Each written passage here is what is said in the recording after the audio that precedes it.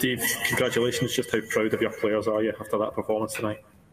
I'm proud of them, and I'm pleased for them as well, because they got criticised a little bit too much after the result on Monday against Czech Republic, not the performance. We've been improving for a long time, so it was nice to see the boys play on the pitch. We defended well. The most pleasing aspect was we played well. Was that criticism after the game against the Czech Republic a big motivating factor for you and the squad coming into this one? Nope. The motivating factor was to get something out of the game so that we could go into the last game with a chance of qualifying out the group. Thank you, Andrew. Michael Grant of The Times.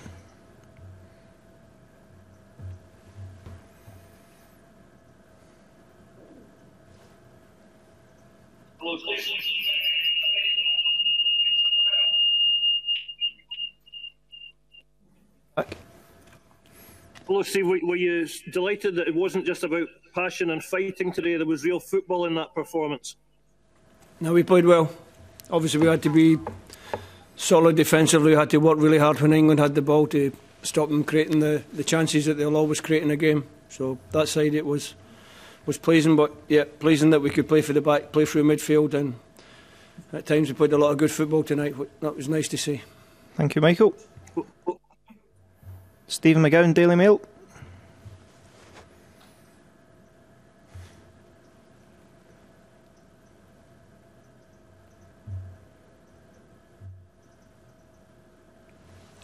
Stephen, can't hear you. Stephen, can't hear you. Let's try again, Stephen. Let's try. Somebody else ask it.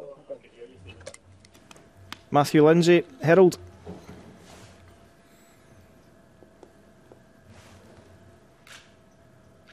Steve, can you hear me? Hi, Steve. Can you hear me? Matthew, on you go. Steve, you made extensive changes to your team tonight, moving Scott McTominay into centre-half, bringing in Billy Gilmour and Callum McGregor, Shea Adams up front. What was your thinking behind the changes, and how pleased are you that everything worked so well? Getting Kieran back into the back three and Scott gives us the platform to build from the back, to play football for the back.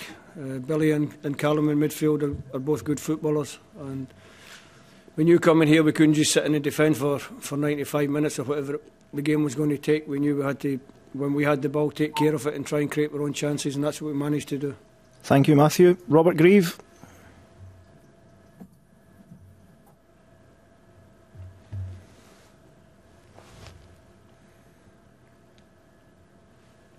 I just asked you about Billy and what you thought of his performance tonight. I thought Stephen O'Donnell was exceptional, and Billy was just behind him. Nice for Billy to get that start. Big platform, big stage, big player Billy. I've said for a long time he'll be part of the future of Scottish football. We know what we've got in camp. We'll try to manage him properly, keep a lid on things, and performances like that will do him no harm whatsoever. Thank you, Robert. Clearly, Stephen was exceptional. Presumably, you are extra pleased for him. Pleased for everybody. Pleased for all my players and all my staff. It was a little bit unfair, some of the stuff that came our way after Monday's result. Not Monday's performance, Monday's result. So I'm pleased for them.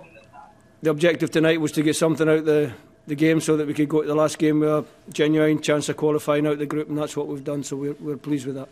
Thanks, Robert. Last two questions. We'll have Keith Jackson from the Daily Record. The result. Was there an element in your mind? Was there an element of risk in playing Billy Gilmour from the start because of the lack of experience, and because you didn't start him on the Monday match? So, what element of risk would you say there was involved there? I don't think there's any element of risk when you've got a player of Billy Gilmour's talent. When you put him on the pitch, you expect him to do what he did, which is get a hold of the ball for us, make his play through the midfield. So no, I didn't feel it was a risk. I thought obviously the balance of the rest of the team has to be right to support Billy in his role, and I think we got that right tonight. You're on mute, Keith. There you go. What sort of future do you see in front of Billy Gilmour, Steve? And I know that everybody wants to keep feet in the ground, but he does seem to be a very special talent. I think tonight, rather than everyone's already praised Billy, but I've already just praised him. I think you've got to look at the team performance as well. There's a lot of good people around on that pitch that supported Billy on the pitch tonight, supported him well, and helped the lad to get through 75 minutes his debut or his debut start for Scotland. I've said for over a year now that Billy's a big part of the future for Scotland, and we'll try to take care of him and make sure that he's a big player for us in the future. Thanks, Keith. Last question to Renata Heilborn, TV Globo. Thank you.